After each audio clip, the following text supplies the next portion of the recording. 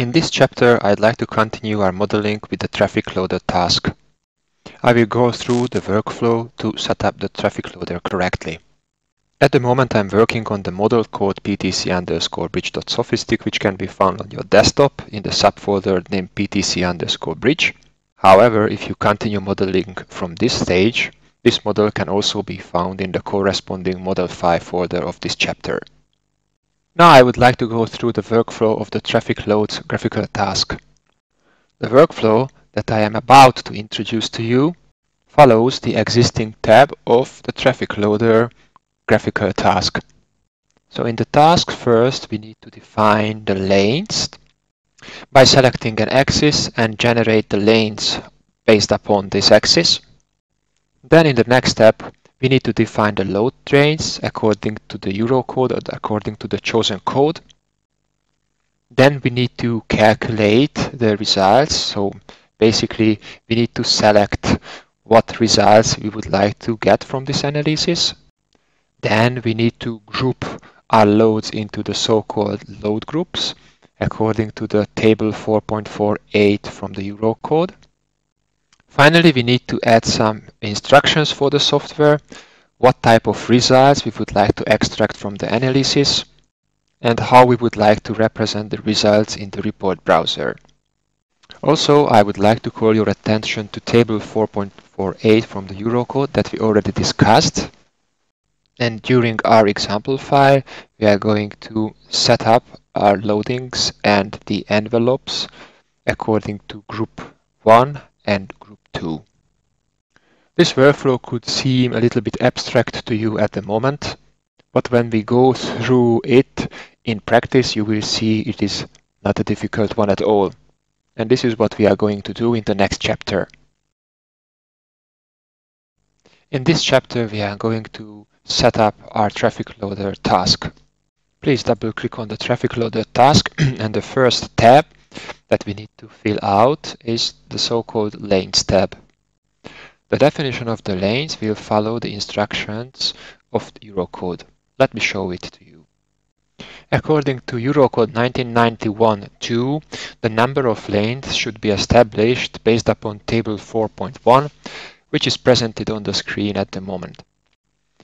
If the carriageway width, W, which is measured between the curbstones, is smaller than 5.4 meter, then the number of notional lanes will be equal with 1. The width of this notional lane should be taken as 3 meter, and the width of the remaining area will be W minus 3 meter. When the carriageway width is equal or greater than 5.4 meter, but smaller than 6 meter, then the number of notional lanes should be equal with 2. In this case, the width of the notional lanes should be given simply as the width divided by 2, and the width of the remaining area will be equal with 0. So actually, there will be no remaining area. If the carriageway width is greater than 6 meter, then we need to divide this width with 3 meter and take the integer part of this division. The width of the notional lanes in this case will be equal with 3 meter, and the remaining area should be calculated as the width minus 3 meter times the number of the notional lanes. And below we can read an example. For example, when we have an 11 meter width carriageway, the number of the notional lanes will be equal with 3, and the width of the remaining area will be 11 minus 3 times 3, which gives us 2 meter. In addition to this table, the chapter 4.2.4 from the same Eurocode states that for each individual verification, for example, for a verification of the ultimate limit state of resistance of a cross-section to bending, the number of lanes to be taken into account as loaded, their location on the carriageway and their numbering should be so chosen that the effects from the load models are the most adverse. I would like to point out the wording location on the carriageway. Because basically, after having calculated how many lanes do we need on the bridge to be loaded, we also need to position these lanes to get the most severe lane distribution on our bridge deck to be able to extract the most extreme internal forces or internal stresses from our finite elements. This would result lane distributions or lane alignments on the bridge deck. For example, we are going to position our lanes centrally on the bridge deck, but we are also going to investigate a right alignment of the lanes and similarly a left alignment of the lanes. Let's see how we can set up these settings under the Lanes tab. So first we need to select the axis on which or along which we would like to set up the lanes. As the second step, we need to choose the section, or maybe better described, we need to select the regulation upon which the lanes needs to be created. Then we need to set up the geometry of the bridge deck. We can do that by entering the values for curbstone left, curbstone right, deck left and deck right. These geometrical entities can be seen on this small diagram. The deck left is the outermost edge of the curbstone on the left. Similarly, the deck right is the outermost fiber or edge of the curbstone on the right side of the bridge, whereas the curbstone left is the innermost edge of the curbstone on the left side of the bridge, and the curbstone on the right is the innermost edge of the curbstone on the right side of the bridge. Between the curbstone left and the curbstone right, we can see the lane distribution or the lanes. On the right side of the lanes, then we need to set up the alignment of the lanes. And as I mentioned, we can distinguish between a center alignment, a left or a right alignment.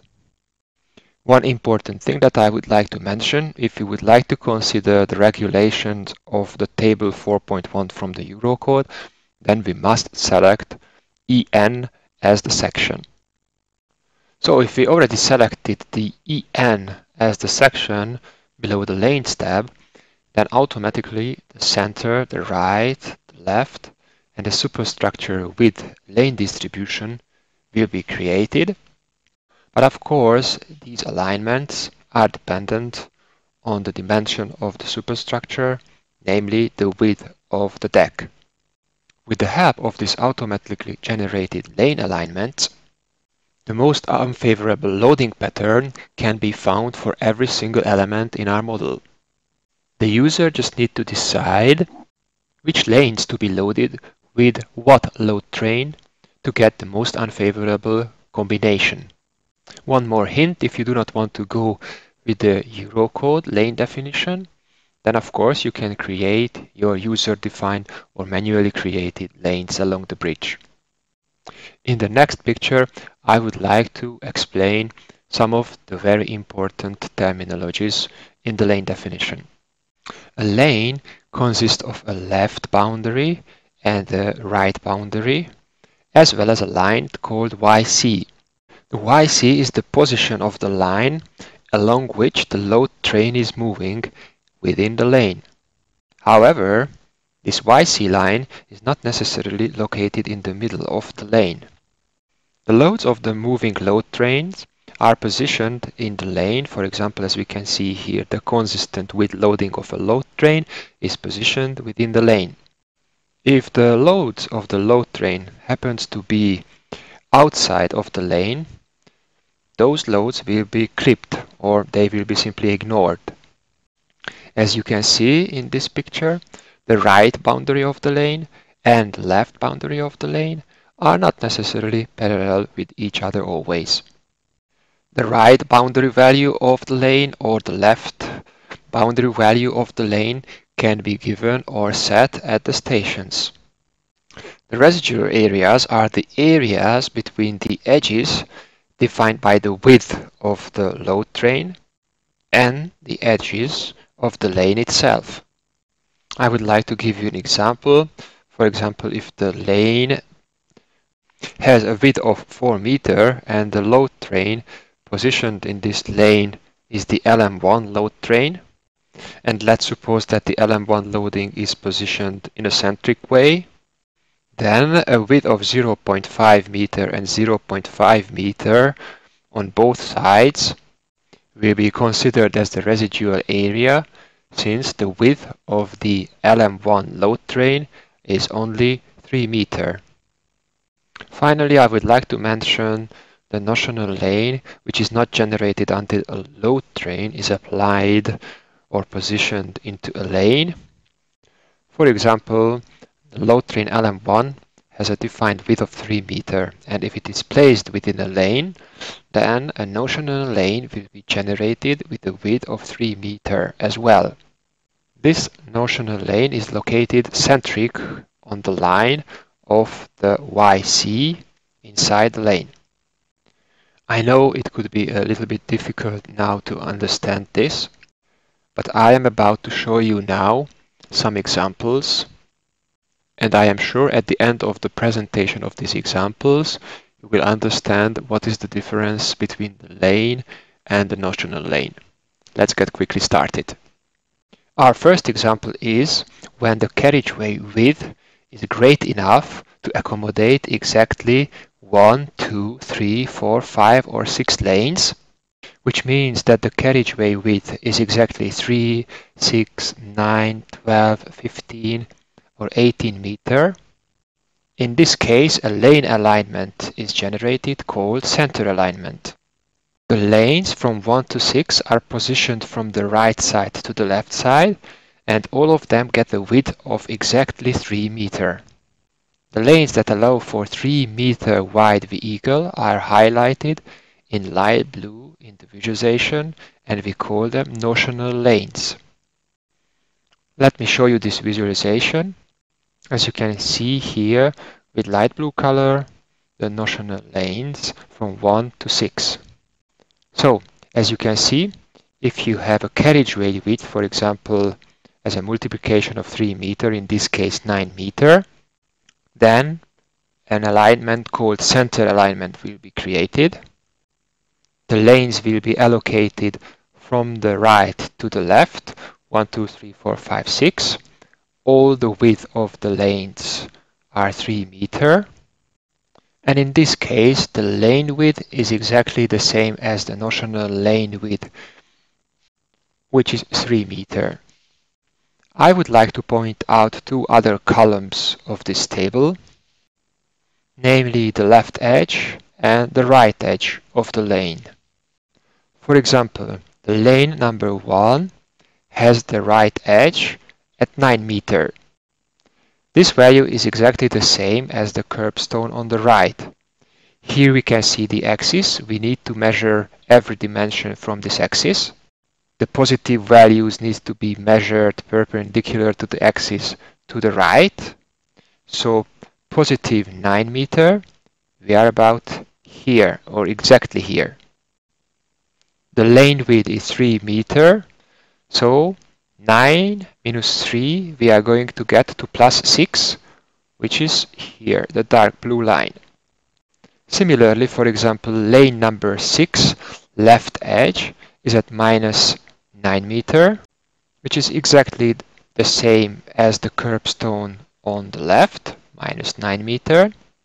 The lane width is plus 3 meter, so minus 9 plus 3, we reach to the position minus 6 meter, which can be exactly seen here, right edge, minus 6 meter of lane number 6.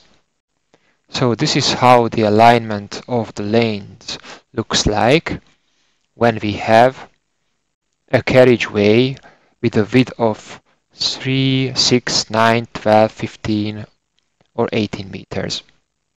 The next example that I'd like to demonstrate to you, if the carriageway width is more than 20 meters between the curbstones, because in this case another type of center alignment will be generated.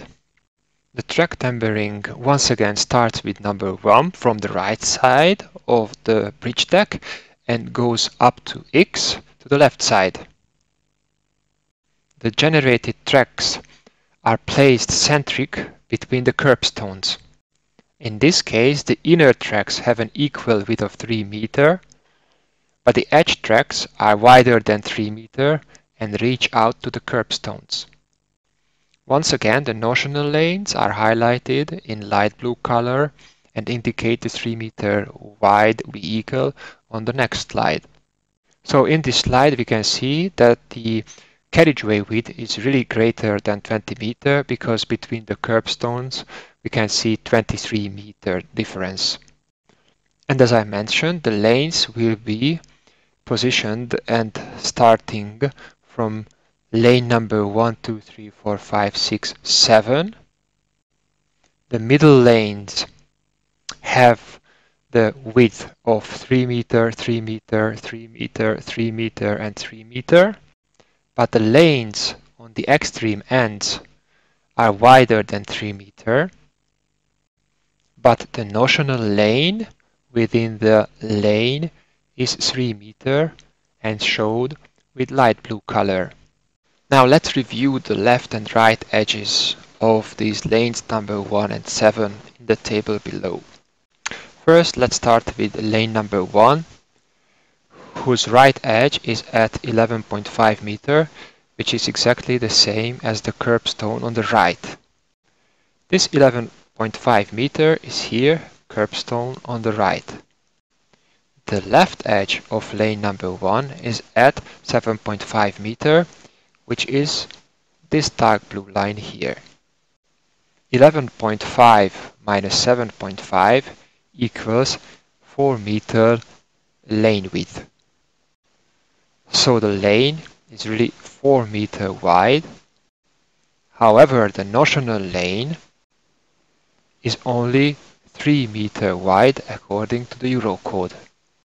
And the center of the load train will be positioned centric within this notional lane number 1.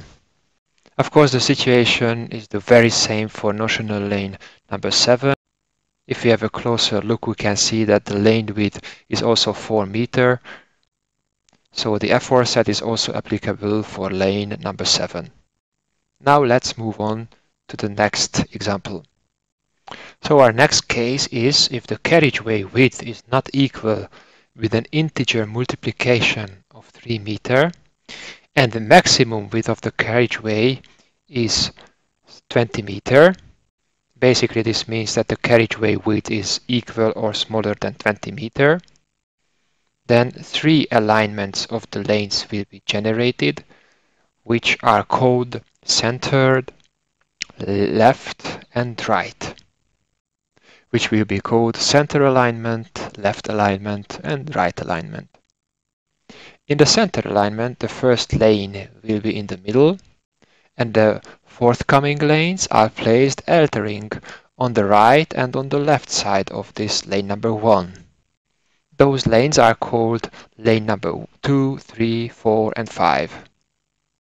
The inner lanes have an equal width of 3 meter, but again the lanes on the edges are wider and reach up to the curbstones. If we look at this example graphically, again we can see that the curbstone on the left is set to minus 10 meter, on the right is set to 10 meter. So basically the carriageway width is equal with 20 meters. In this case, the center alignment will consist of notional lane number 1, then 2 on the right, 3 on the left, 4 on the right, 5 on the left. But you need to notice that the lane width of 4 and 5 is 5.5 meter. Let's have a closer look at again lane number 4 in this case, which is this dark blue line. And the distance from this dark blue line to the curbstone on the right is smaller than 6 meter. Hence, we cannot create 2 new lanes with the width of 3.0 meter. It is only possible to set up 1 new lane with 5.5 meter, in which there will be a 3 meter notional lane. And in this notional lane, YC line is going to be 1.5 meter away from the left dark blue line. We can double check this if we can see that the left edge is at plus 4.5 meter and the YC is at 6 meter, so 1.5 meter away. This is the line of YC. Okay, so this is how the center alignment looks like in this case. Now let's see the right and the left alignment. The right alignment sets up a lane with number 10 aligned to the right curbstone. Then lanes from 11 to 15 follow it on the left side. So graphically it looks like this: the alignment right. The notional lane 10 has been generated on the right side of the bridge deck. The lane width and the notional lane width is also equal with 3 meters. Then the forthcoming lanes 11, 12, 13, 14 are all equal with 3 meters, and the notional lanes are also equal with 3 meters.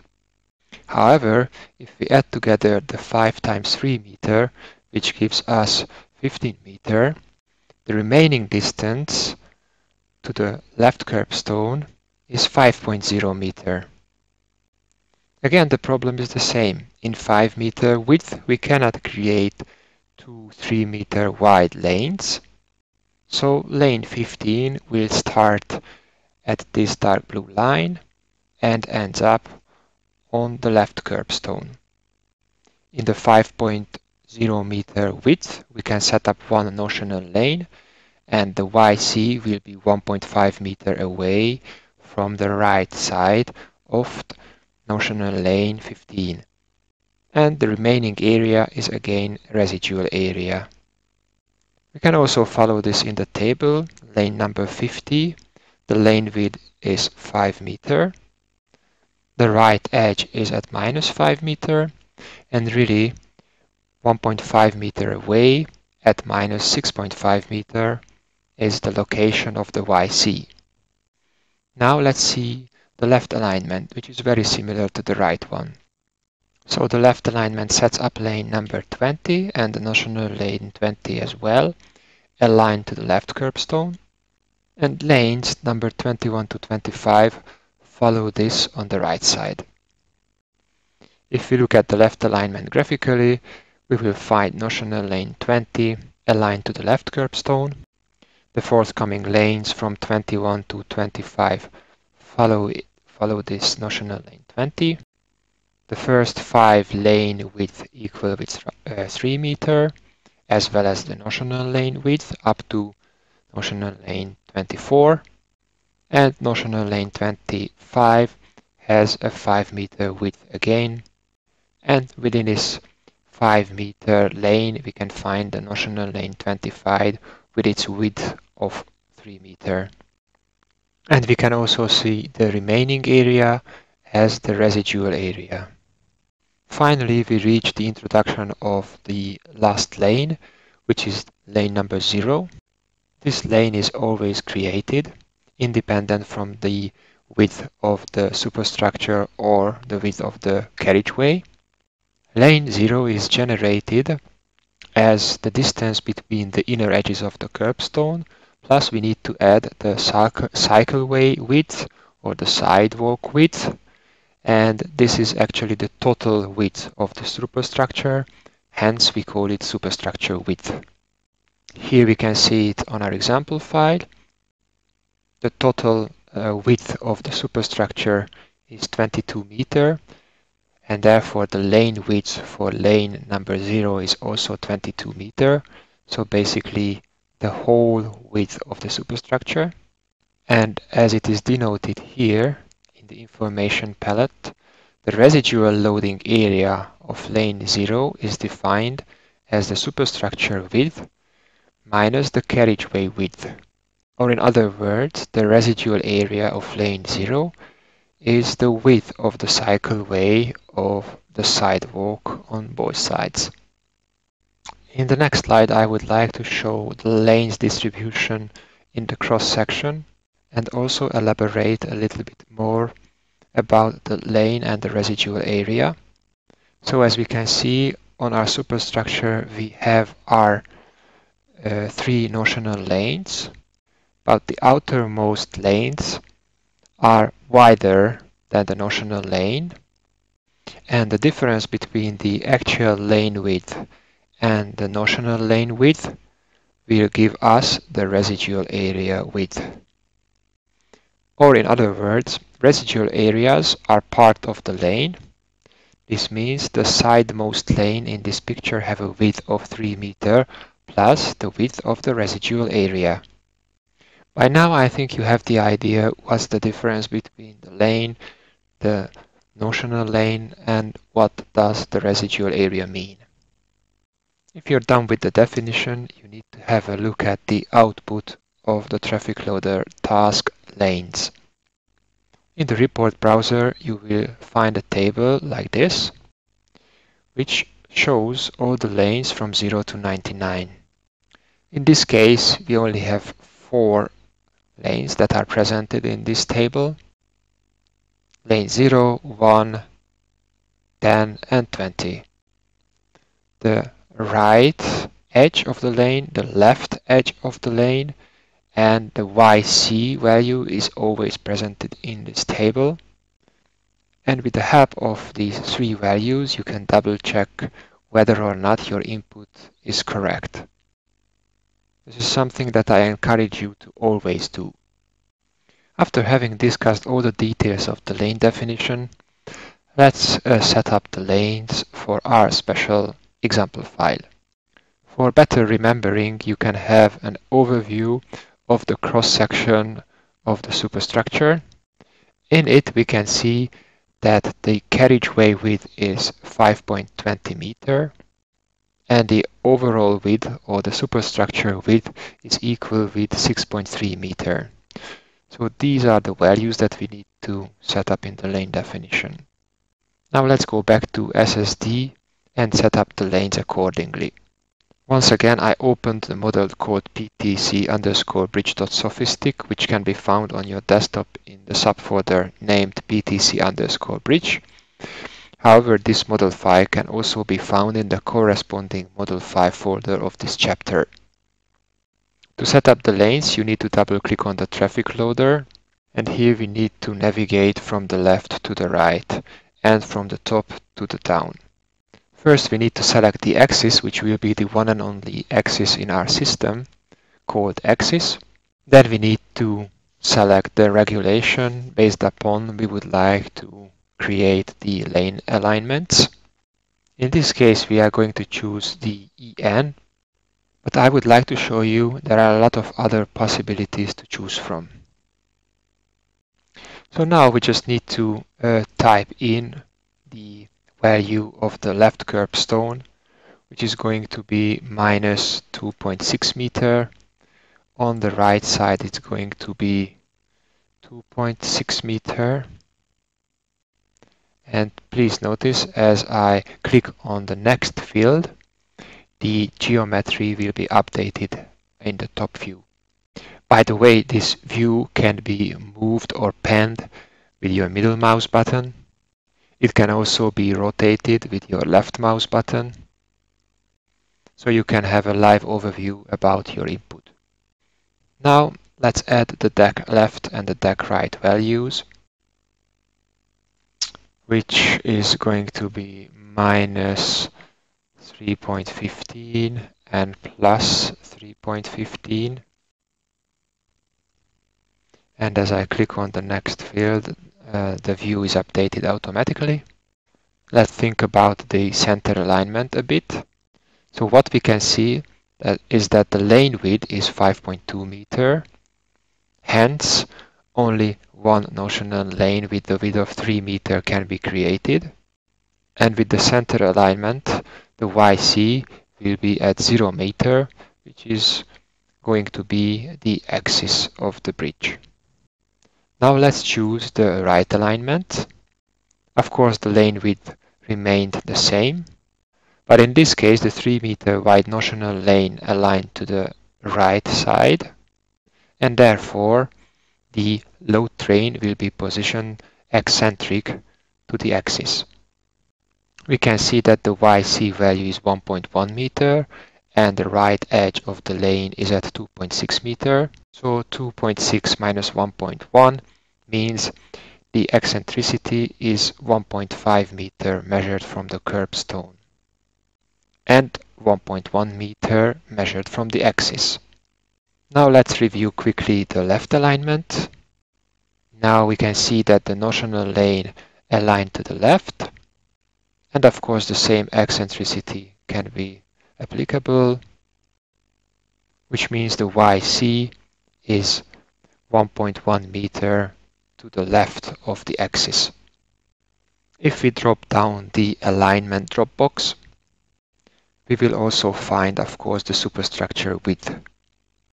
This could be a good opportunity to double check the input, because now we can find the lane width is 6.3 meter, which is the overall width of the superstructure, so everything is fine with our input.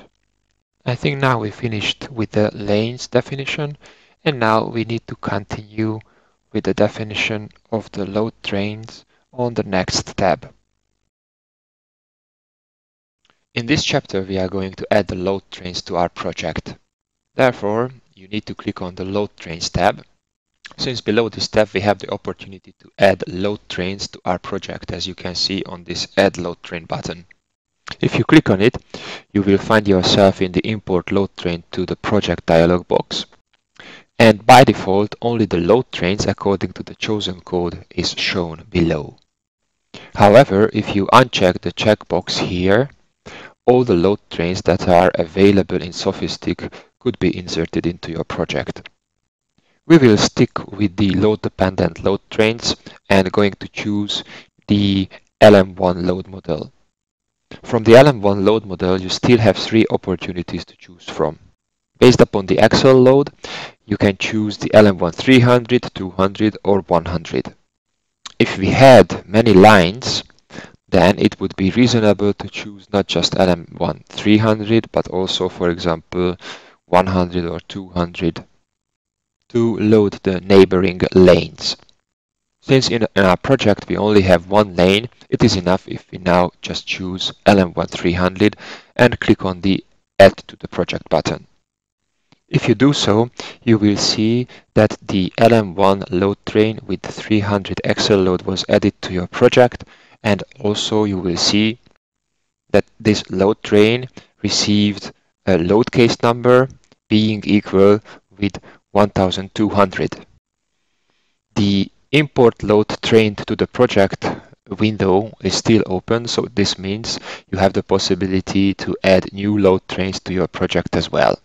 In this case, we don't want to add any more load trains, so I will just simply click on the Close button.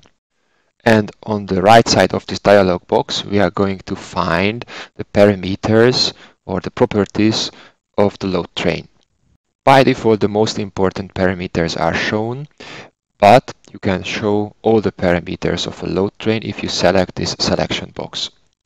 The most important information regarding the load train is the number of the load train. If you hover over your mouse to this entry, you will see that a value between 1200 and 1300 is requested.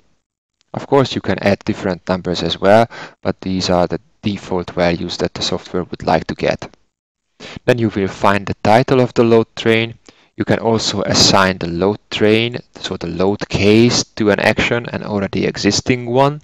In this case, I'm going to choose the none, because what we would like to assign to the action is the result load case of the traffic loader task. Then you can see the axle load of this load train, the traffic lane UDL load of the load train, and also you can see the residual area load of this load train.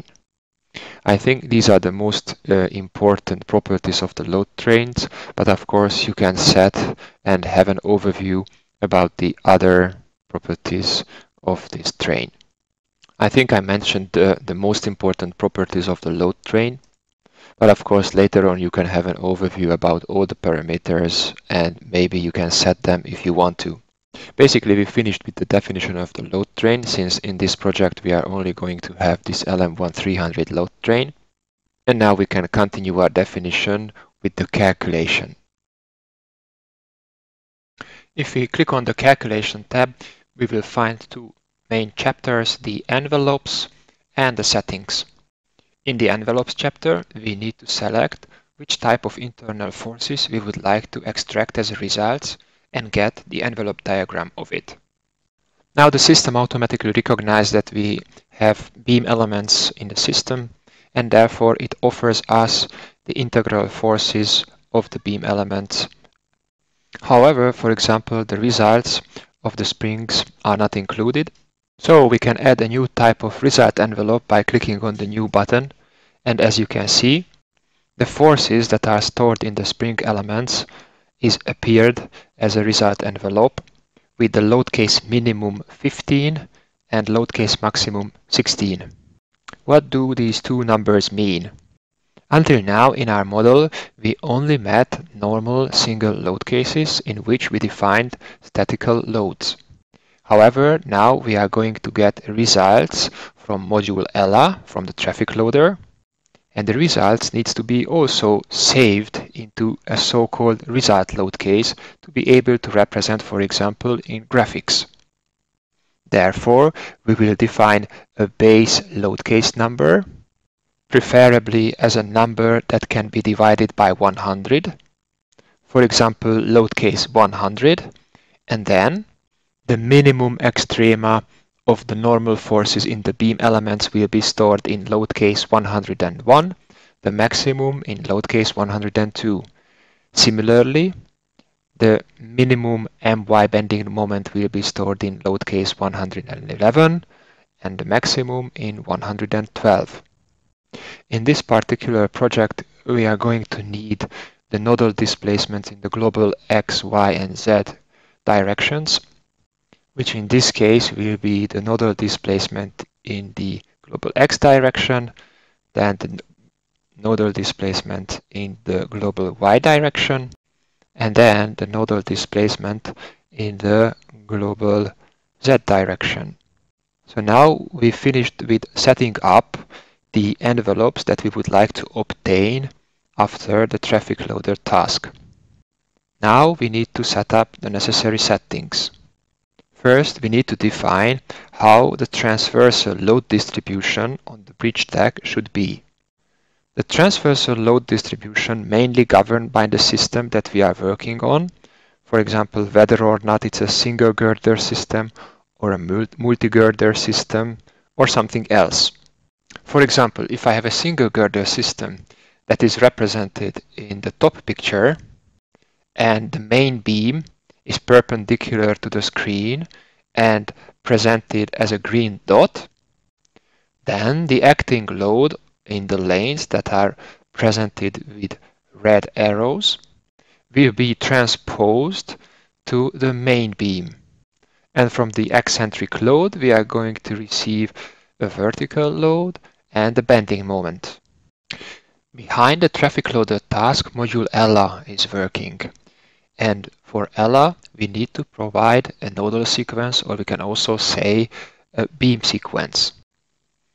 If we have a single girder system, this is easy to find for the software. Basically, the module just needs to take the beginning and the end point of the beam element, and this is going to be the big beam sequence to be followed. Along this beam sequence, at every node, the aforementioned load transposition will be undertaken. Based upon this methodology, the influence lines can be established, and finally, the internal force envelope diagrams can be obtained. When we have a multi-girder system, it means we have two main girders in the model.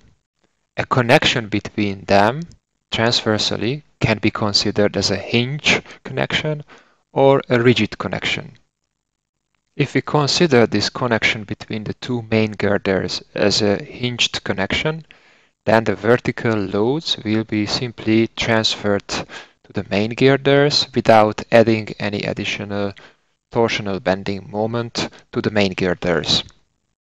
However, if we consider the connection between the two main girders as a rigid connection, then apart from the vertical loads that will be transferred to the main girders, additional torsional bending moment will be applied to the main girders. The corresponding selection can be made here at the transfer load distribution. If we drop down this list, you will find a single girder system, then you will find a multi-girder system with the hinged load distribution, and finally you can also select the multi-girder system with the rigid load distribution. Now I would like to mention what if we have a shell system. So the superstructure is made out of shell elements, and we would like to consider the transverse load distribution on this kind of structure. In this case, basically you need to choose how precise transverse interpolation you would like to perform. And you can control it by selecting the number of the interpolation points within the lane. On the top right diagram, you can see a lane with 3 given interpolation points. 1 interpolation point at the left side, 1 in the middle, and 1 on the right side. What happens is that a unit load is going to be applied at these locations to determine the transverse influence line, or we can say the transverse load distribution. From these applied unit loads, the ordinate of the transverse influence line can be calculated, and if we simply connect those influence line ordinates, we are going to get the transverse influence line diagram. I would like to point out some consequences. The wider the lane is, then the more precise the transverse influence can be calculated. But on the other hand, the fewer amount of interpolation points is given, the less accurate the transversal influence line calculation will be. But you need to be aware of it, that this could increase the running time significantly. To better demonstrate the transverse interpolation, I have prepared a simple sketch. Please try to imagine the cross-section of our bridge that are made out of quad elements. So what you can see on the screen is the superstructure that are built of quad elements. We would like to get the cross bending moment within quad element number 1, which is exactly above the second support. So if we would like to get the cross bending moment in the quad element, then the loads that are applied on the cantilever part will cause here an amount of bending moment. Now I would like to demonstrate if we have a lane with a certain width and I choose the linear interpolation with 3 unit loads. And I intentionally drew the width of the lane wider than the superstructure itself. If I apply the 3 unit loads, then the left one will give me no cross-bending moment in the quad element number 1 at all, so the ordinate of the influence line diagram in the transverse direction will be 0. Then at the middle interpolation point, where I'm applying the 1 unit load as well, I'm going to get a value which is not 0. Then at the third interpolation point, the unit load will be applied again, but since it is not on the structure, the value of the influence diagram will be 0 again. So I will receive a transverse influence diagram with a triangular shape. Of course, the point loads and the UDL loads will be applied on this diagram, and the ordinates of these diagrams will be used for further calculations.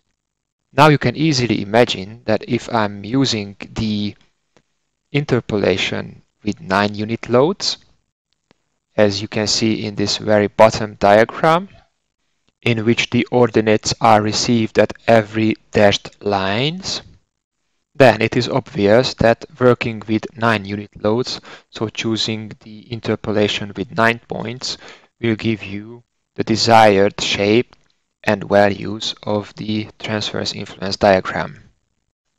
So if the running time is not a problem, then I will definitely go with the transverse interpolation with 9 interpolation points.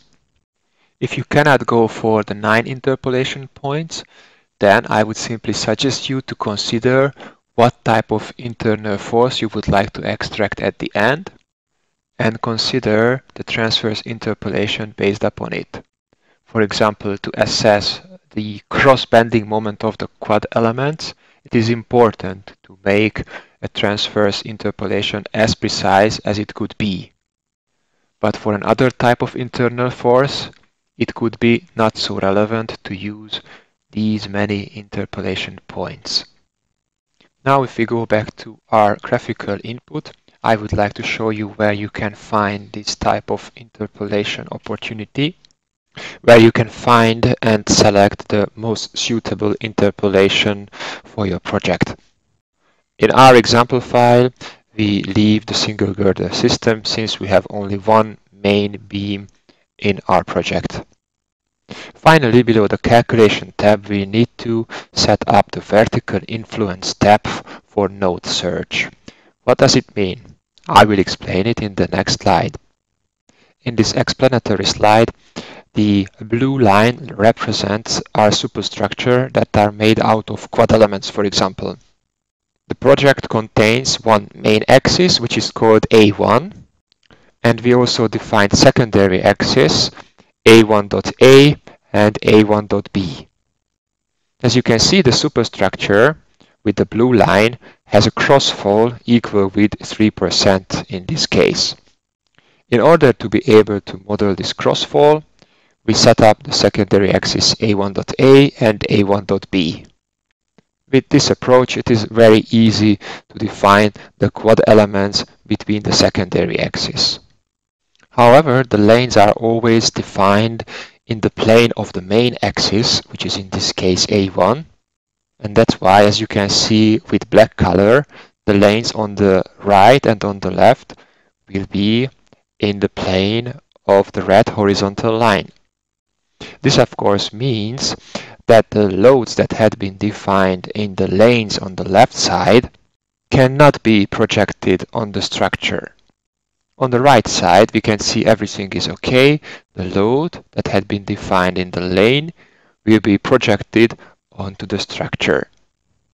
To avoid this situation, you must define a new axis a little bit above of the main axis, only for the definition of the lanes. In the case that could be seen in the slide, I would define an A2 main axis, upon which I would set up the lanes. Something like this. But if I do so, I need to be sure that the load projection is big enough to reach the structure on the right and on the left side as well. And exactly this is the projection that can be set below the calculation tab in the traffic loader. So now we are back in the calculation tab, and at the settings, the vertical influence depth for nodal search means exactly this projection of the load. So now we are done with the definition of the calculation settings, and we need to continue with setting up the load groups. Below the load groups tab, we can create new load groups, and within these new load groups, we can set up cases from which the effect on the carriageway will be the most adverse. Let me refer back to this slide where it is written that the number of the lanes to be taken into account as loaded and their location on the carriageway and their numbering should be so chosen that the effects from the load models are the most adverse. So basically we have already set up the lanes and their distributions like center alignment, left alignment and right alignment, and now we just need to place or position the loading in these lanes and in these alignments to get the most adverse effect on the carriageway. And this is exactly what we are going to do below the new load group. Please click on the new load group and add the title to this load group as TS for the tandem system. Then simply just accept the base load case number to be 100. And do not forget that on the calculation tab, we set up the maximum and minimum values for the load cases. And those numbers will be added to this base load case number. The loads of the tandem system will be assigned to the action gr_t because this was the action that we explicitly set up for the tandem system loads. Then we need to create a new case by clicking on the new case button. Here first we need to set up the alignment of the lanes. Let's start with the center, this is fine. Then we need to select which part of the predefined load train we would like to use. This means the following. For example, in this case, the LM1 predefined load train will be used. However, this load train has many types of loads. For example, vertical point loads in the tandem part. Vertical uniformly distributed loads. This loading also contains horizontal forces, for example, but also a loading that could be applied on the footways and the cycle tracks. And all of these type of loading is stored within the LM1 load train. Now we just need to instruct the software which part of this load train or which part of this loading we would like to read out. Because now first we're dealing with the tandem system, please choose the GR0, which is going to read out the point loads or the tandem loads of the LM1 load train. In the next line, we need to select the train that we would like to position in this lane. Of course, in our case, we can only select one load train, the LM1 300. As soon as I selected it, the load train was displayed in the top picture and represent the tandem system of the LM1 load model. Now we finished with the case 1, but we need to create new cases when the alignment of the lanes is not the center one, but for example the right one, and we need to also position the LM1 load train within it. Do not forget to choose the GR0 load group. So now we are using the right alignment of the lanes. You can see it also from the lane number, and we positioned the LM1 300 in it and using only the tandem loads of this load train. Lastly, we need to create a new case for the left alignment in lane number 20, and we need to position the load train LM1 300 in it and choose the tandem system of it. Now we've finished with the definition of load group 1, in which we were dealing with the tandem system of the LM1 load train, and we positioned the load train in every possible lane alignment to get the most adverse effect on the carriageway. Now we need to create a new load group for the uniformly distributed load. So we simply click on the new load group button and we can see load group 2 has been inserted. Then the actions these loads to be assigned to will be the gr_u, which was originally created by me for the UDL loads. And as we saw in load group 1 definition, we need to set up new cases. In case 1, we are going to use the center alignment of the lanes. In the group part, we need to select the part of the LM1 loading that we would like to use. In this case, it's going to be the GRU, the UDL part of the LM1 loading.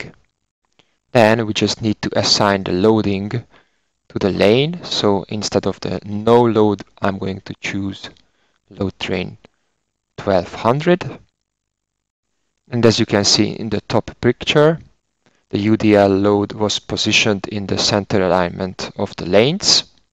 And if we zoom in a little bit, we can see that on the carriageway, it is going to be 9 kN per square meter applied, and on the residual areas, 2.5 kN per square meter.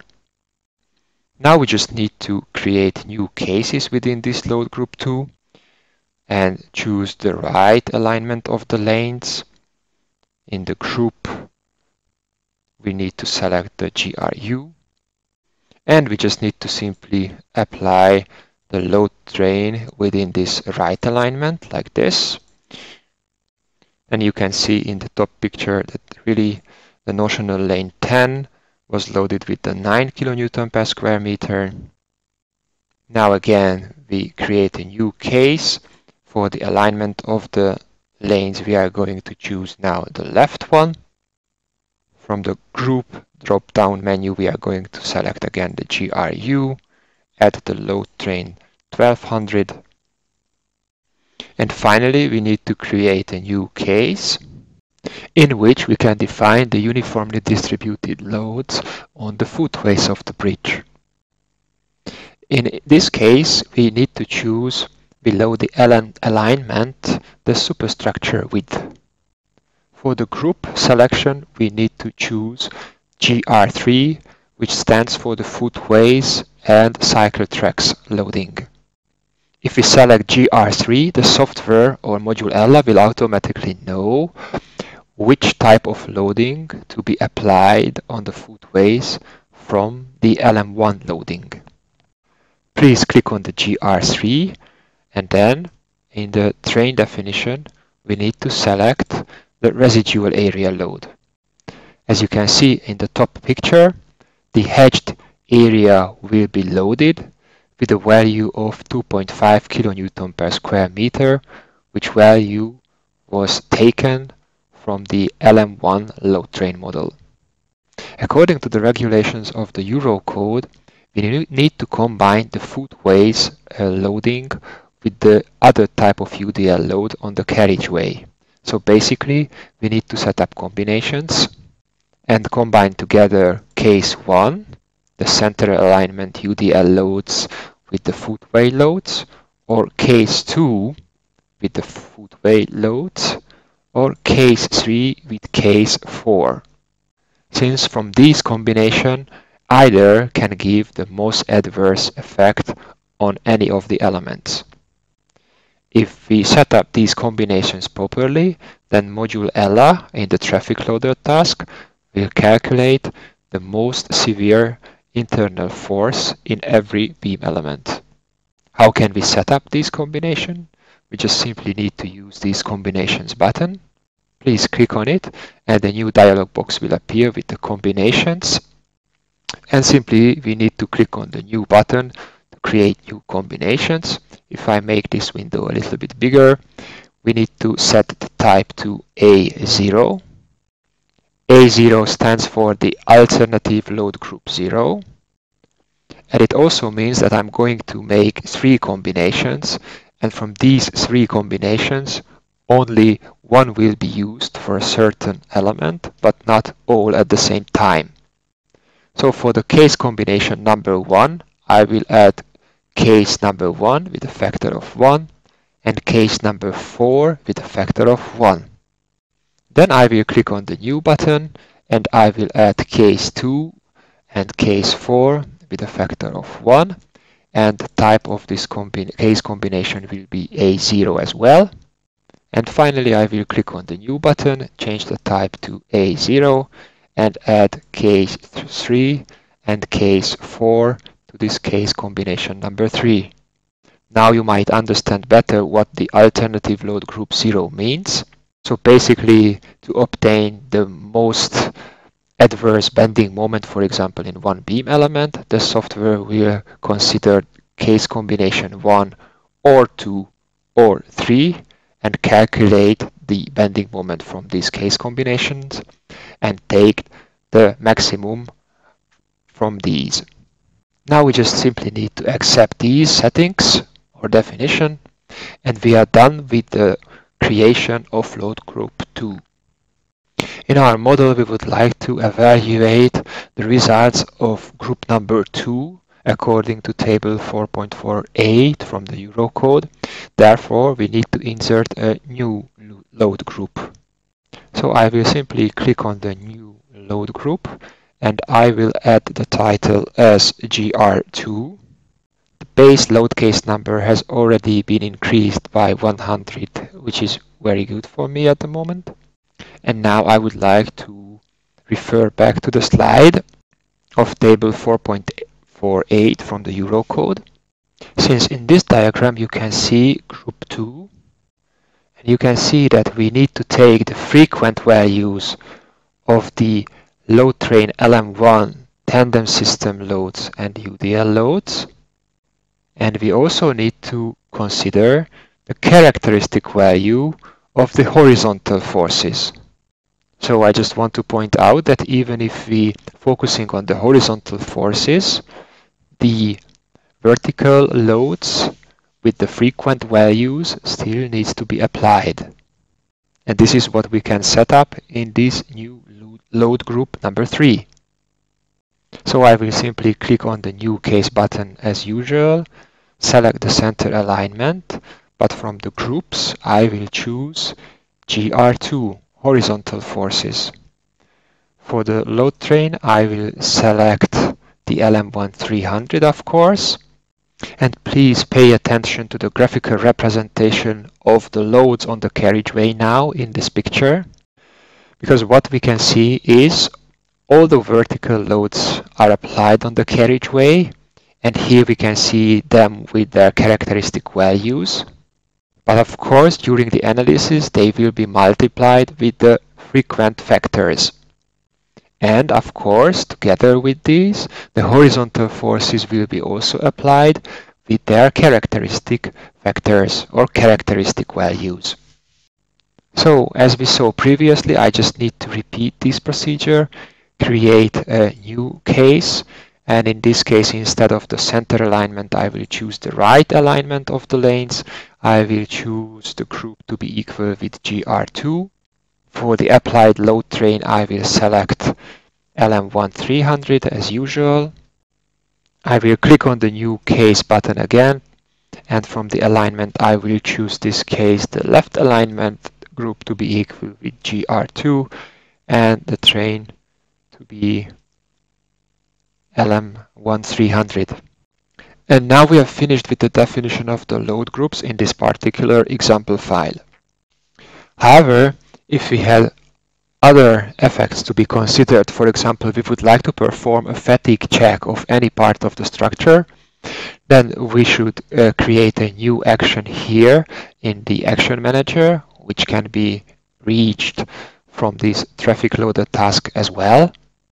Set up a new action for the fatigue checks by clicking on the new and select the fatigue for traffic loading, for example, and then adding to the database.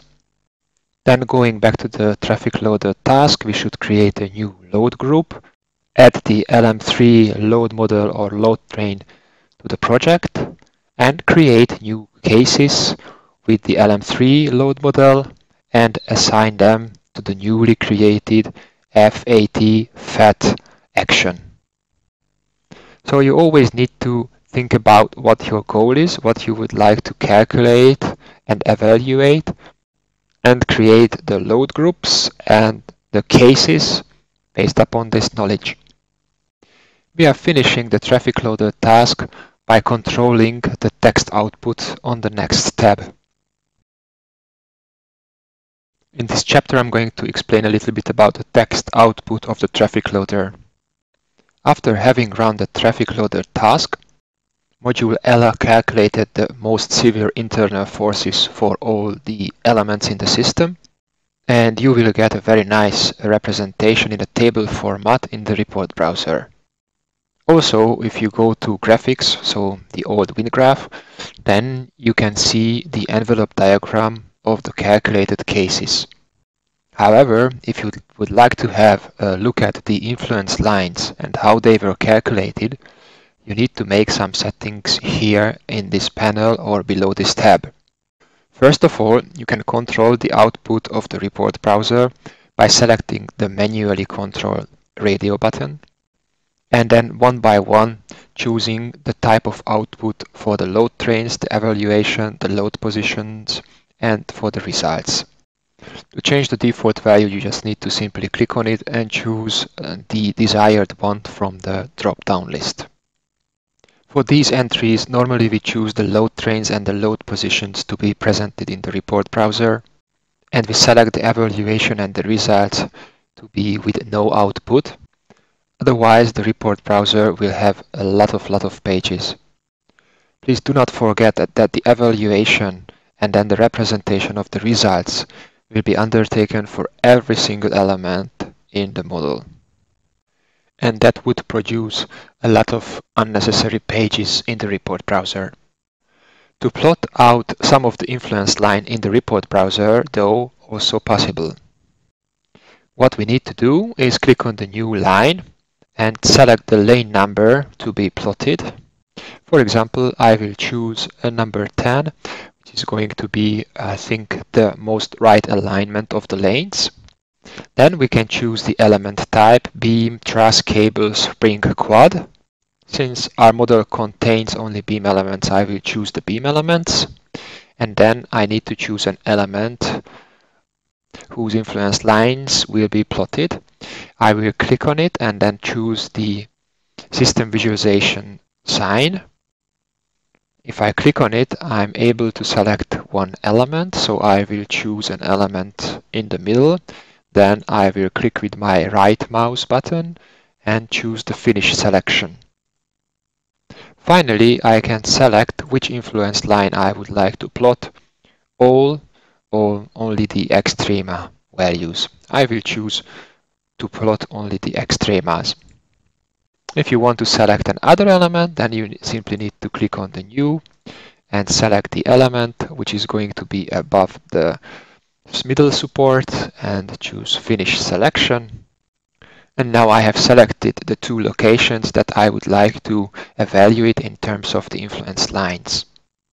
I would like to call your attention to the informations here. When adding a new plot in the table, please specify an element number to reduce the output. Otherwise, plot for all elements will be generated. So again, here I would like to call your attention, and also the warning would like to call your attention that always choose an element, otherwise all the elements will be evaluated and plotted, which produces a lot of pages. If we had quad elements in our system, then it's also possible to plot the transverse influence lines of these quad elements. However, as it is stated here, the transverse influence lines are only available if one of the shell system option is selected at the transversal load distribution setting.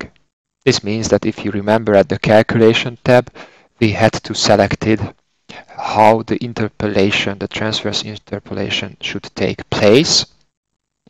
A single girder system or a multi-girder system, but the influence line in the transverse direction will only be plotted if one of these shell system options are selected.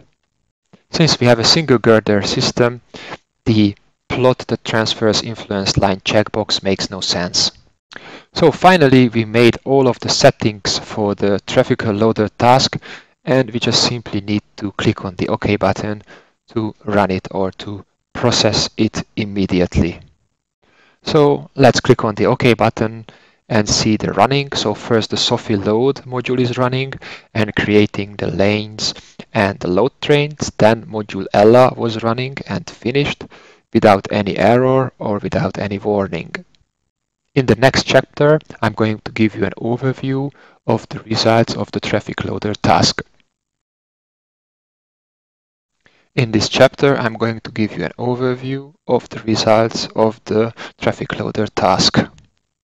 After having run the traffic loader task, you need to simply right-click on it and choose the report of it. You need to click on the report and the report browser will be open.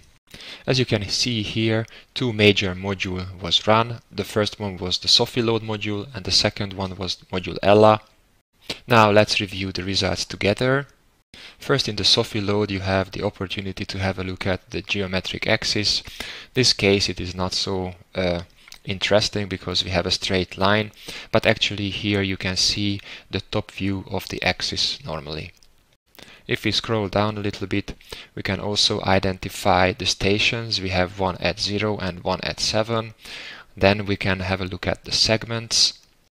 If we had a straight, a circle, and a clotoid, for example, in our system, that we would be able to see them here right after each other. If we scroll down the report, we will find the elevation diagram of the axis, and we can see also the tangential intersection points at the segments.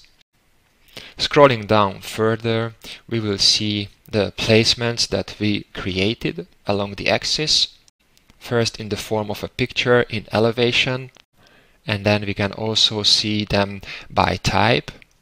Here in the column type, we can see S refers for the support, E for the end, and A for the beginning. If we further scroll down, we will have an overview of our lanes. In the first picture, we can see the lanes from 0 to 9. And what happened here is that two lanes are overlapping each other, namely the lane 0 and lane 1, and that is why it cannot be read correctly here. Basically, lane 0 and lane 1 at the same position, but lane 0 is wider. If we scroll even down, we will find the lanes between 10 and 19, so the most righted positioned lanes. Similarly, a little bit down, we can see the most left aligned lanes from lane 20 to 29.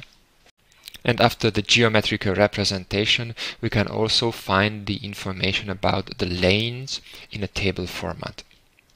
This is the table that I suggest for reviewing always, because it described in a very easy way to double check where is the center of your lane, where is the right edge of your lane and the left edge of the lane.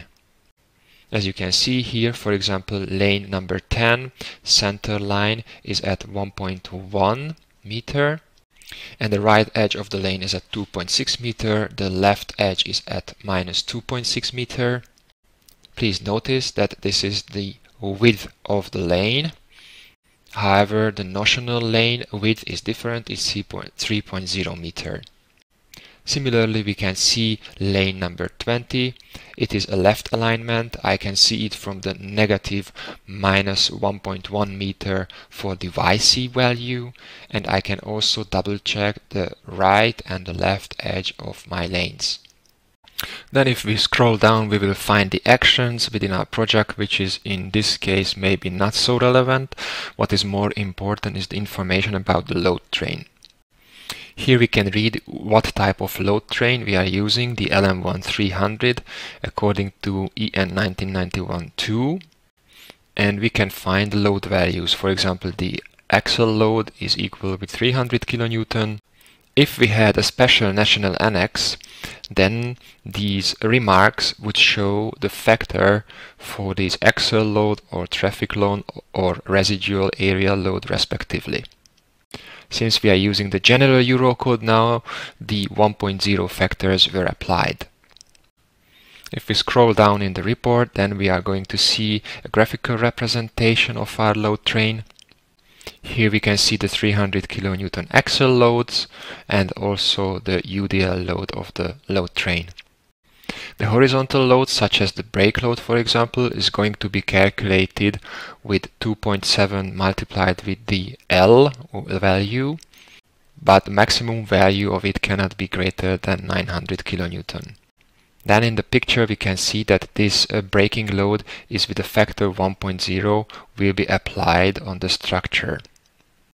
Scrolling even down, we will find the load elements of the load train. In this table we can see the two axle loads being equal with 300 kN, and also we can find the UDL load 27.0 kN per meter if we divided this with the width of the vehicle, which is 3 meters, and this is also the width of the notional lane. Then 27 divided by 3, we are going to get the 9 kilonewton per square meter loading. That was all the information that we received from SOFiLoad. And now if we scroll down, we will reach the output of module Ella. First, again, we are going to see the lane axis that the load will be applied to. In this case, it is called axis, and we can see the first evaluation case, what we had just set up for the tendon system, and we added the name TS. In this case, we assigned to the lane number 1 the tandem load of LM1. This is what you can also see below. So the lane 1 was the center alignment of the lanes, and actually we positioned the tandem loads of LM1. In this picture you can also see the left and the right edge of the lane, and you can also see where the tendon system load applied. From the above table, now you might understand how the load readout from a predefined load train works. As you can see, a predefined load train can have many types of loading. It could contain point loads, UDL loads, residual area loads, braking loads, transversal loads. If we have an axis along an arc or a circle, then we can have transversal fugal forces, in other words centrifugal forces, and we can also have transverse forces coming from the wind. If a load train has these type of loads, then we can simply read it out by activating the certain load type. In this case, we just activated the point loads of the LM1 load train with a factor of 1.0 and positioned in lane 1. If we scroll down, we will see our second case, which was set up for the tendon system loading again. But in this case, we loaded lane 10, which was the most right alignment of the lanes.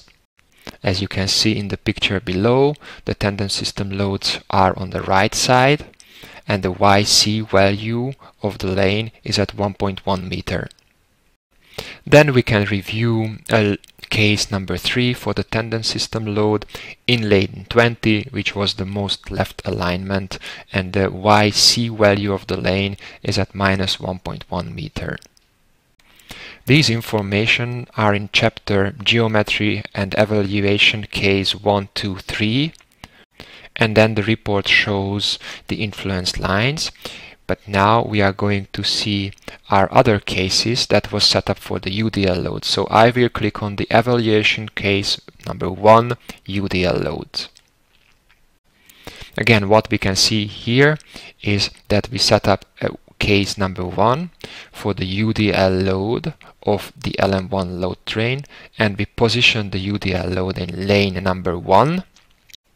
From this line of the table we can see that we are going to read out the loading of this load train.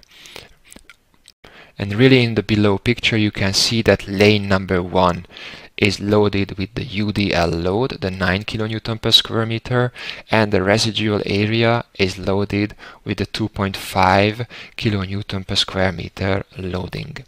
Then we will find in case 2 and case 3 the most right alignment of the UDL loads and the most left alignment of the UDL loads. Finally, we will find our case 4 in the UDL loads, in which we loaded lane 0. And in this case, we only utilized the residual area load of the LM1 load train with the value of 2.5 kilonewton per square meter. And if I scroll down the page, you will see this graphically presented. Only the cycleways, footways are loaded with the residual area loads. Then, if you may remember, we have set up combinations because we didn't know what is going to be our governing case. And we combined together case number 1 with a factor of 1 and case 4 with a factor of 1. then case 2 with case 4, and case 3 with case 4. All of them was assigned to an alternative load group 0, so it means they are mutually exclusive and only one of them will be selected. Okay, so now we reach the load cases in the report browser, and again we are going to get the influence line diagrams from these evaluation cases, but first I would like to go through together with you the evaluation case number 1 for the horizontal loads. So if I click on the evaluation case number 1 GR2, we are going to see the following table. Here we would like to utilize the GR2, so the group 2 of table 4.48 from the Eurocode. And in this case, the software will automatically know that the horizontal forces should be taken with a factor of 1.0, as you can see in the table. The point loads, however, will be taken only with a factor of 0.75, the UDL loads with a 0.40, and the residual area loads also with a 0.40 factor. Of course, in the graphical representation, we can see only the point loads, UDL load, and the residual area loads. The horizontal loads cannot really be applied in this type of graphic. However, we can see lane number 1 being loaded with the loads. Then in the forthcoming cases, we can see the most right and the most left alignment as usual. So now we reviewed all the load positioned cases, and now we can go back and have a look at the influence lines in our project. As you remember, we have selected one specific beam to see the influence line diagrams, but do not get a huge size of report with a lot of pages. What I'm going to see is the normal force influence diagram of the questionable beam. It is presented on an A4 paper, so maybe we can have a better understanding and a better visualization if we click on the graphics tab and select the same normal force influence diagram for this beam element. And if we zoom out a little bit using my middle mouse button, we can see that on one A4 page there are 3 influence line diagrams. The minimum and maximum influence line diagram for the corresponding internal force. And the name of the graphic is always inherited from the very first internal force influence line diagram. So the first influence line diagram is the maximum normal force influence line. Then we can see the maximum Vy influence line. And on the next page we are going to find the minimum Vy influence line. So if we would like to find the My bending moment influence line diagram, we should click on the My. As it shows, there is only one My bending moment influence line diagram on this page. So now we can figure out that the other My influence line diagram must be on the previous page. And yes, there is, or it is. And we can see this is the maximum My influence line diagram. In this picture, we can see 2 types of graph lines. One with continuous line and the other one is dashed or dotted line. The continuous one stands for the vertical loads and the dotted one stands for the horizontal loads.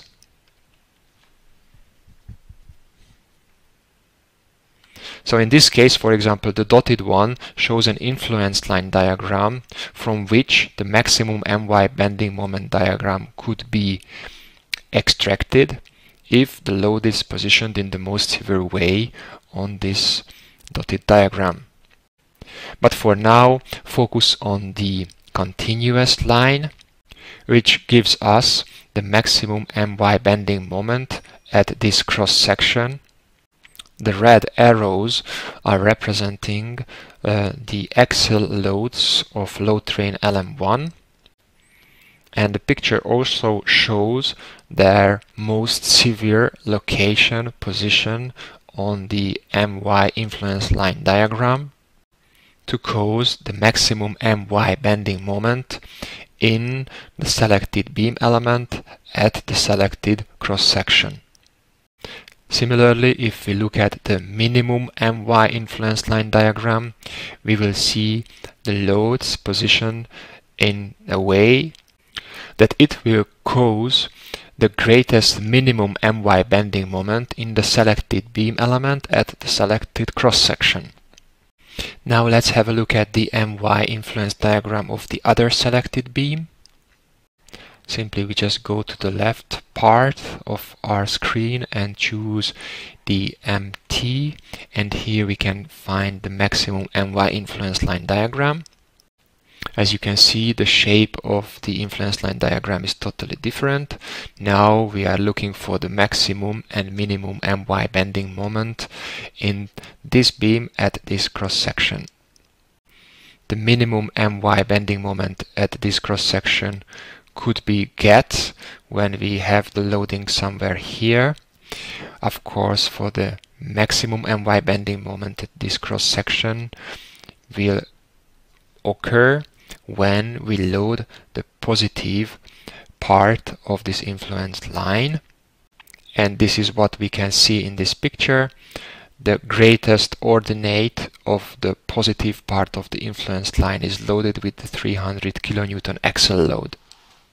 If we scroll down the page or click on the next graphic, we are going to see that the axle load is positioned into the location where it causes the biggest minimum MY bending moment in the selected beam at the selected cross-section. And yes, we can verify that really one of the axle load was positioned right over the greatest ordinate, negative ordinate of this diagram. It could be also interesting to see the MY bending moment from the UDL load, so I will just simply click on the graphic of the first beam and on the MT, because now I know I will find the maximum MY influence diagram there. And as one can expect, to get the maximum positive MY bending moment in the beam at this cross-section, we need to load the positive area of the influence line diagram. Hence we can see the 27 kN per meter UDL load on this part, and also at the very end of the axis where we can also have a positive part of the influence line. Similarly, if we would like to see the loading to get the minimum MY bending moment in the beam element at the cross-section, we need to load the negative part of the influence line with the UDL load. What is also interesting in this case to have a look at the MT diagram and zoom in a little bit.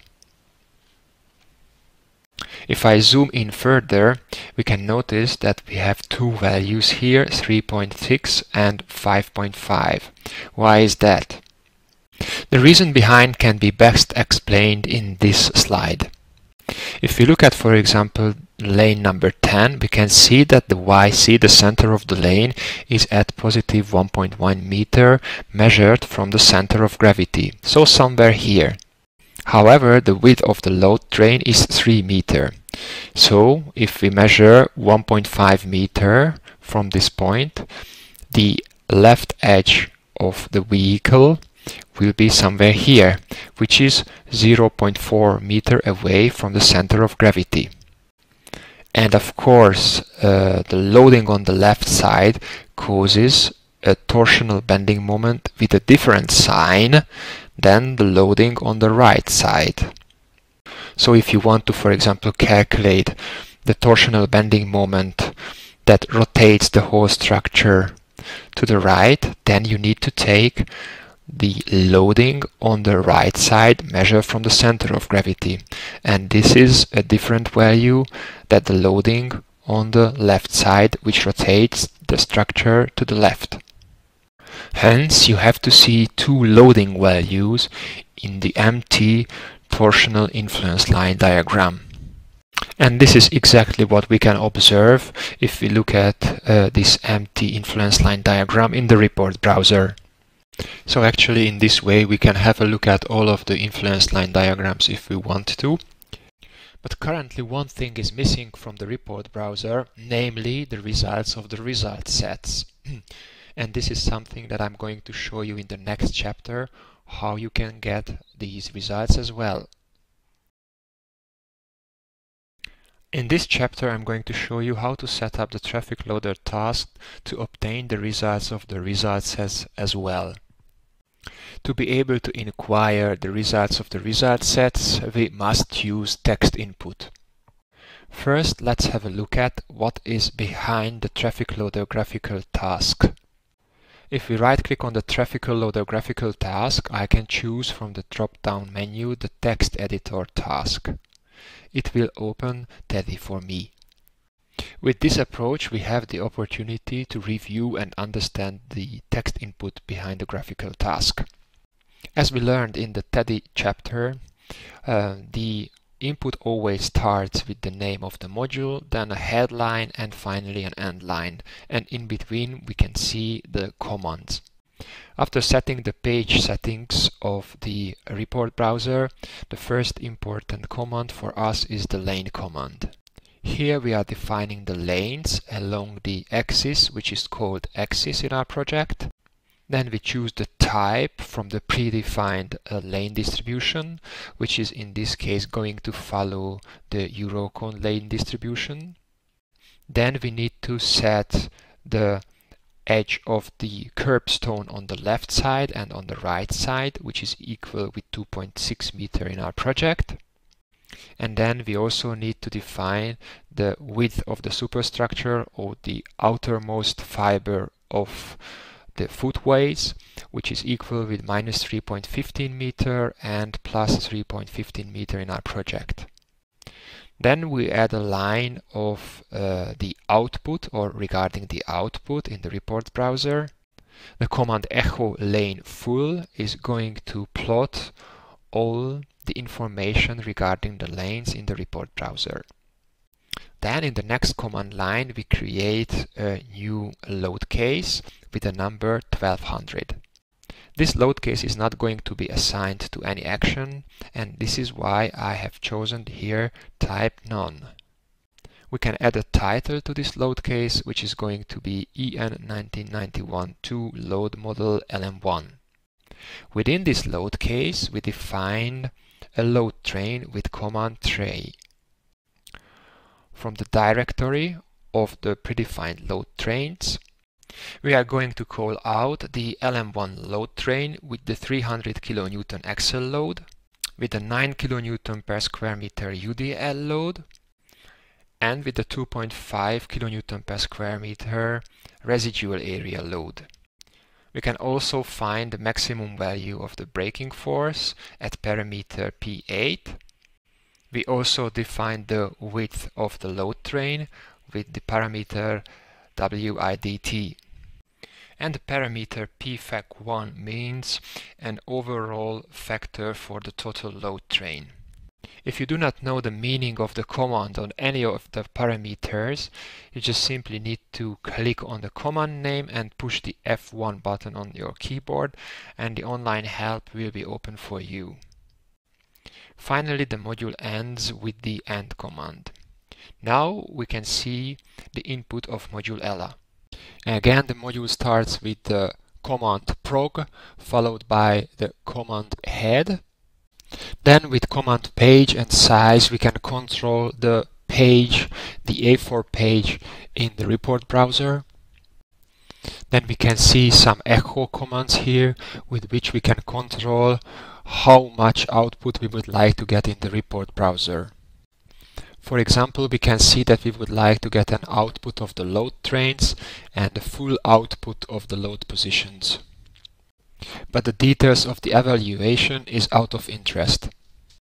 With the show command we can trigger the representation of the influenced line for beam 200,017 and 200,035. And with the E-type extreme we just instruct the software that we would like to get the extrema diagrams. Then with command L cell we need to select the lane to be evaluated, And we can also control the evaluation with parameter int and dz, for example. The parameter int controls the transverse interpolation of the influence. If it is set to 0, then it means we have a single girder system.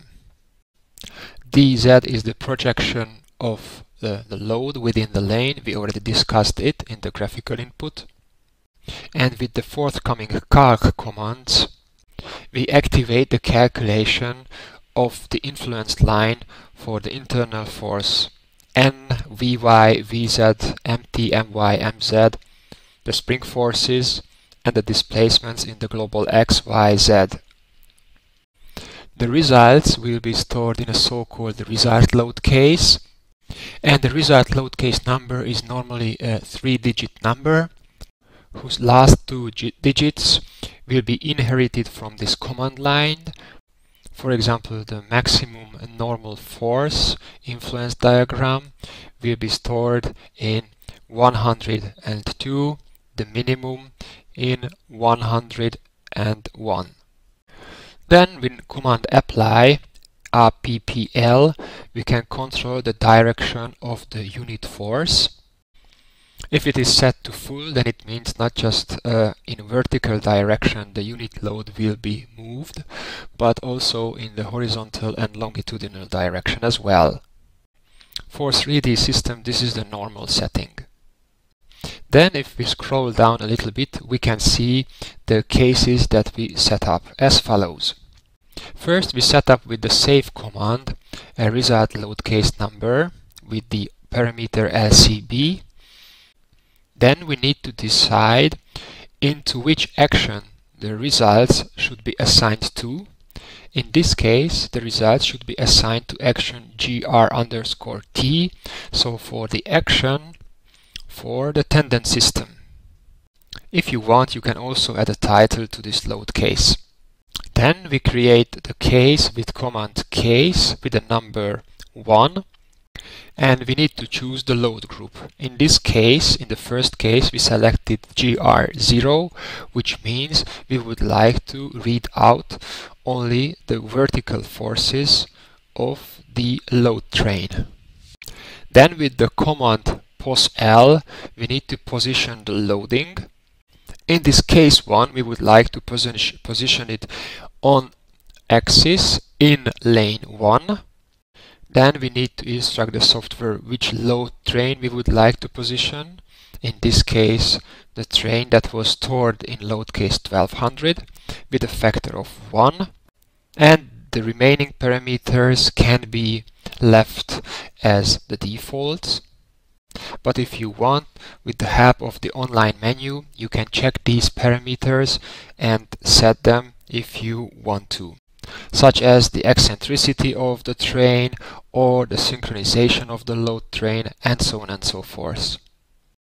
In the second case, we also defined and used only the vertical loads of the load train, but in this case we positioned the same load train in lane 10.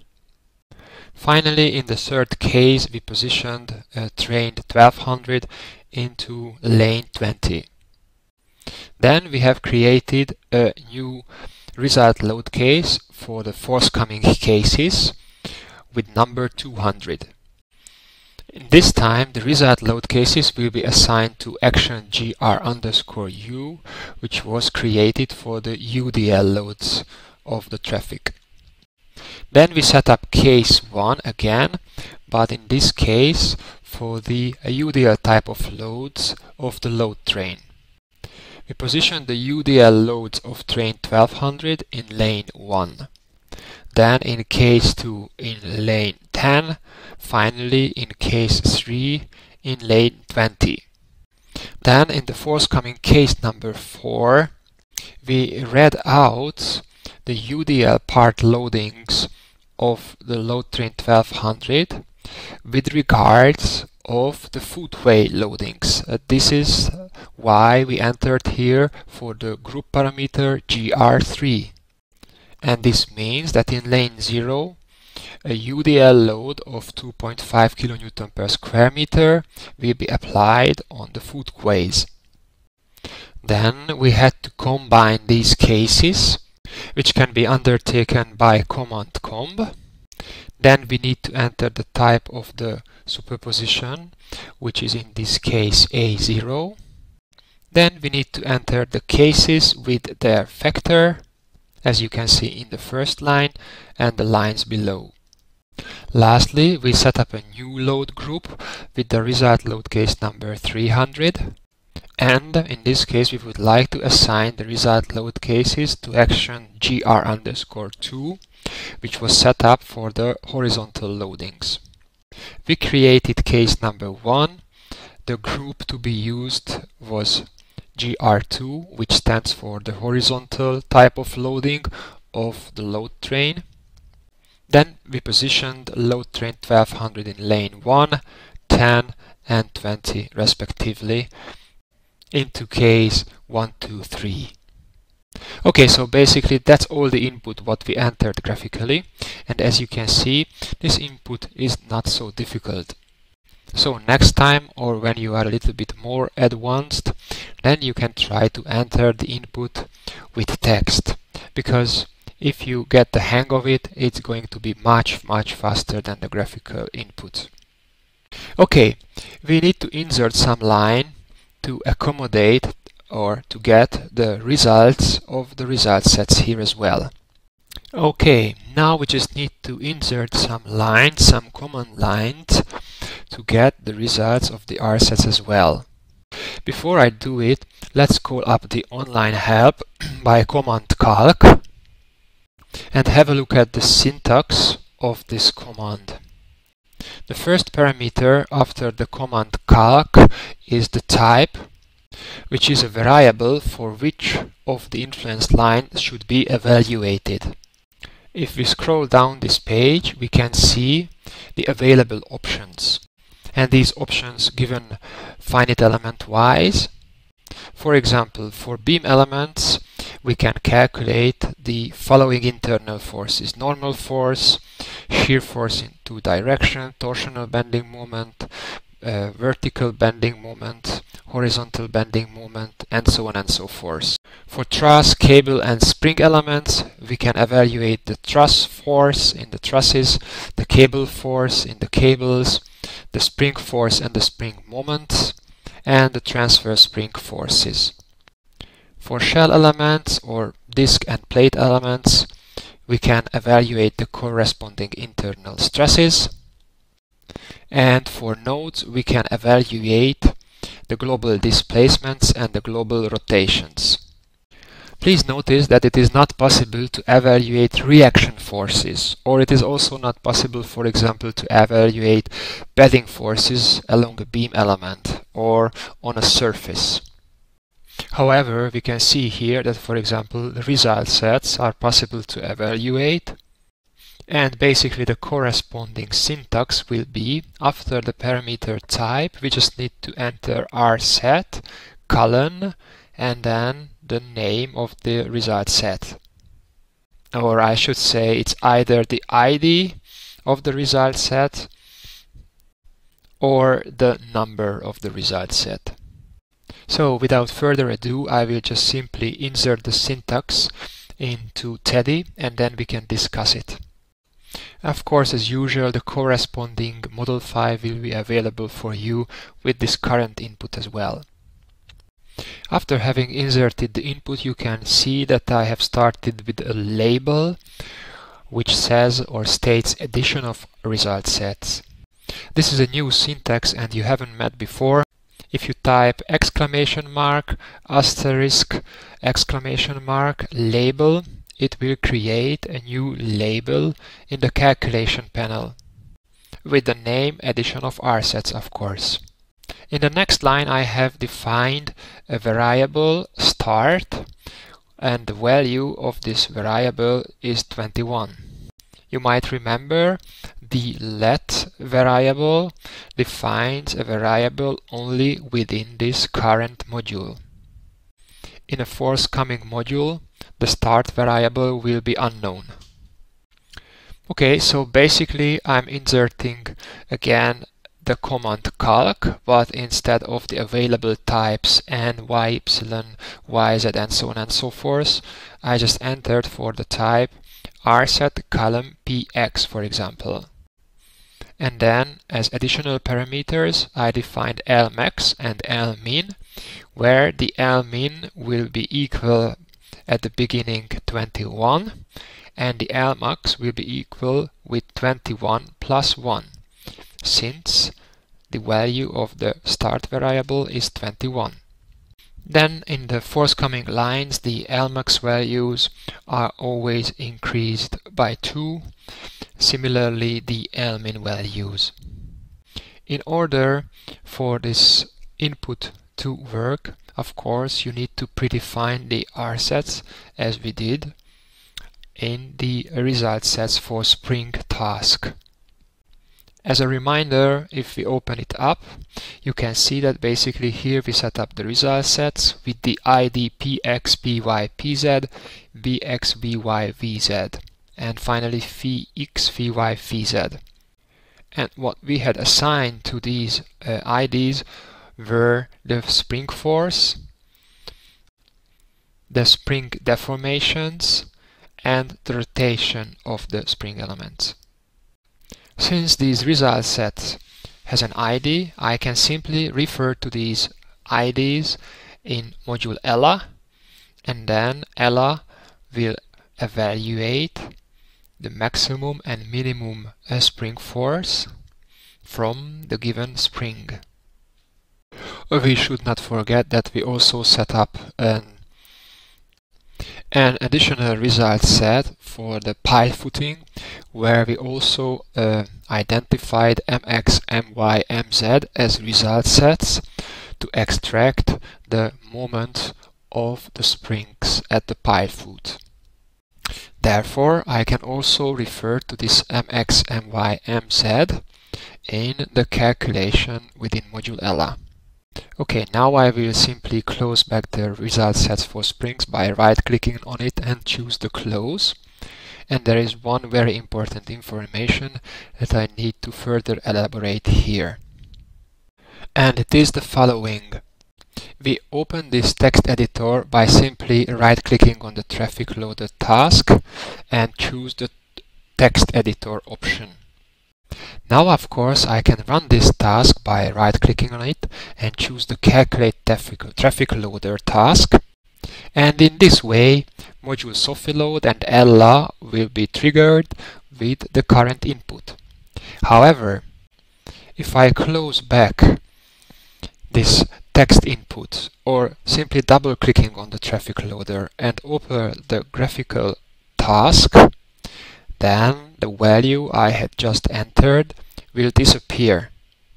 The reason behind is that every graphical input within a task will override the text input. Let me demonstrate it for you. So I will simply right-click on this traffic loader task, close it, and then I will open up the traffic loader once more. Without selecting the Process Immediately option, I will just simply click on the OK button. With this, I have simply accepted the changes if there is any in this dialog box. And now if I open the traffic loader with a right mouse click again and choosing the text editor, you can see that the input for the result sets is gone. That's why my suggestion for this workflow is the following. Simply close now back the traffic loader, and we just need to simply copy this traffic loader graphical task by right-clicking on it and choose the copy task. Then we can rename it. For example, traffic loader with result sets. And now, instead of choosing the text editor, first we must convert this to a user task by selecting the Convert to User Task option. In this way, this is going to be a text input forever. And you do not need to be afraid of that if you open it up again, then the text input will be gone. So as now this task is a text input, I just simply make some space here and insert the input for the result sets, and everything is okay and fine now. The only remaining thing is to run this task and have a look at the results. So let's do that. I'm going to right click on this newly created text task and choose the calculate traffic loader with rsets. And to evaluate the results in the report browser, I'm going to show everything in the next chapter. In this chapter, we are going to review the results of the traffic loader with result sets. But before we go into details, now we have two traffic loader tasks, one with a graphical input and one with a text input, in which the result sets definition can also be found. To be sure that the next time when I'm opening this file not to run the traffic loader, I'm just going to simply right click on the traffic loader task and choose the text editor option. As you can see, by default the module SOFiLoad and Ella will be run the next time because I can see a plus sign next to the module names.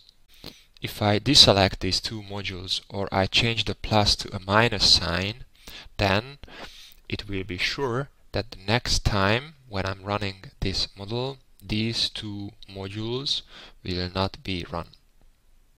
Okay, after having set this, I will simply right click on the traffic loader text input and choose the close.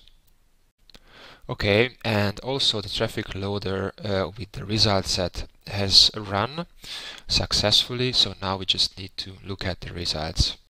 In order to do that, I'm going to set up again interactive graphics and interactive tables. The way how I am creating it is not important at the moment. I'm gonna teach you how to do that later. So now I will just simply insert into the project and we will have a look at the results together. So I have created an interactive table for the results of the result sets received from the traffic loader task.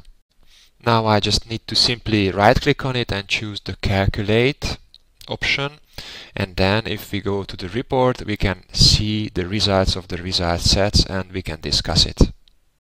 If I now click on the first entry line, I will be able to see the results of the support at the first axis line on the left side.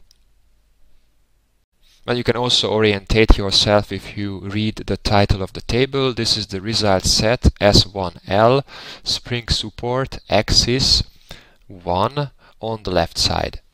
From the first line of the table we will see what results will be available for us. So the load case will be presented and the load case titles and the internal forces that were extracted from the result sets, such as the Px, Py, Pz in kilonewton, then the deflections in the global x, y, z directions in millimeter, and finally the rotation about the x, y, z axis in mrad.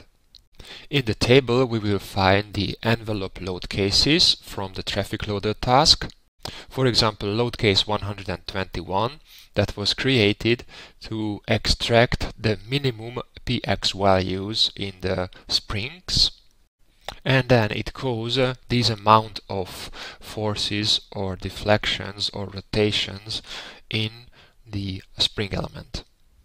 You can also see from the title, from the load case title, that these results are coming from the tandem system loads until this point, when load case 221 already shows the results of the UDL load. So if we scroll down the table a little bit, we will see the load cases coming from the UDL part of the LM1 load train. And as you remember, we set up case 3 for the horizontal loads, and you can see the results of the horizontal loads from load case 321 to 338.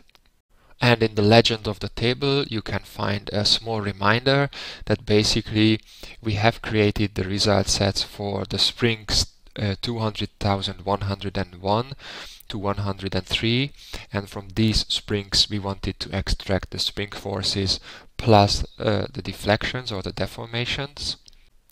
And the springs with the number 200,104 to 106 were created to extract the rotation of the spring elements. In an absolutely similar manner or fashion, the results are available also for the result sets at the first axis on the right side. You just need to click on it and the table will be loaded or presented for you. And the structure of this table is exactly the same as I showed you at the axis on the left. Okay, so this is one type of representation of the results of the result sets. But now I would like to show you another way, namely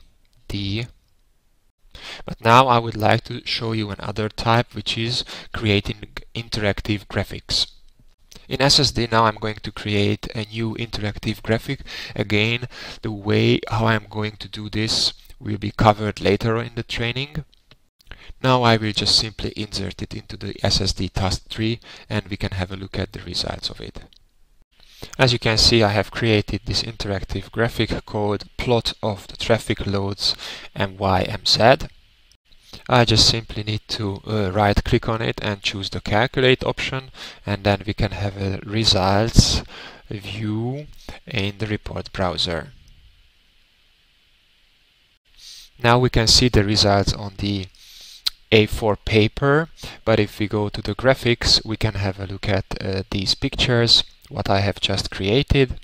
In the first picture we can see the structure itself from the left to the right along the axis, and basically what I'm presenting in this diagram is the bending moment My from load case 109, which is the minimum My bending moment from the tandem system loads. This is presented with the red color, and also within the same picture I'm presenting load case 110, which was set up for the maximum My bending moments from the tandem system loads. With this type of representation, namely to present two layers of results in one picture, you can get a very nice envelope diagram about the My bending moment from the tandem system.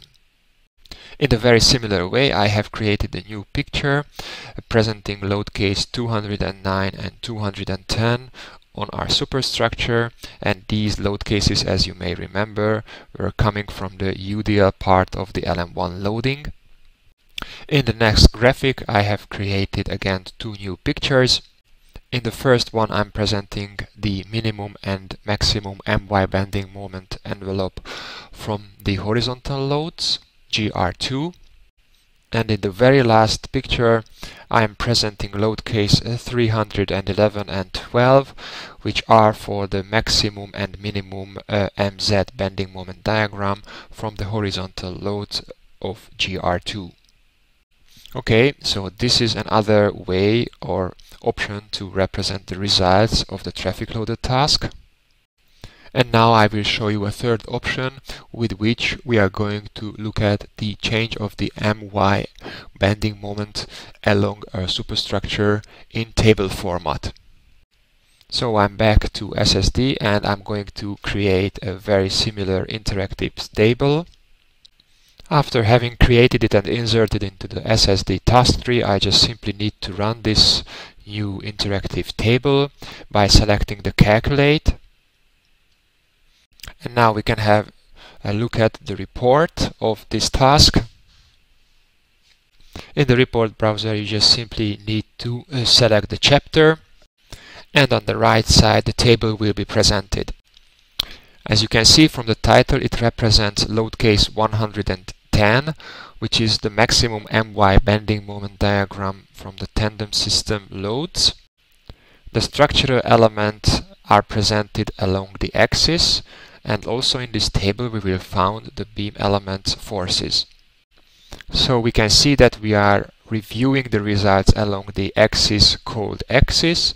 We can find in the second column the station value of the axis, starting from 10 and goes all the way to 64.6 meter as far as I remember. And then in the next column we can see the number of the beam elements, the values at the beginning and at the end of this beam element, and finally we will find the internal forces. If we have a closer look on the my bending moments, we can see that from 0 it starts to increasing very nicely, similarly to the plot that I showed in the interactive graphics. So this is the third way, and also a very useful way to represent the results after the traffic loader tasks.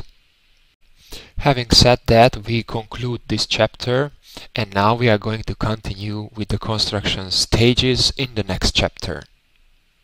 Before we do that, I suggest you to go back to SSD and save the project.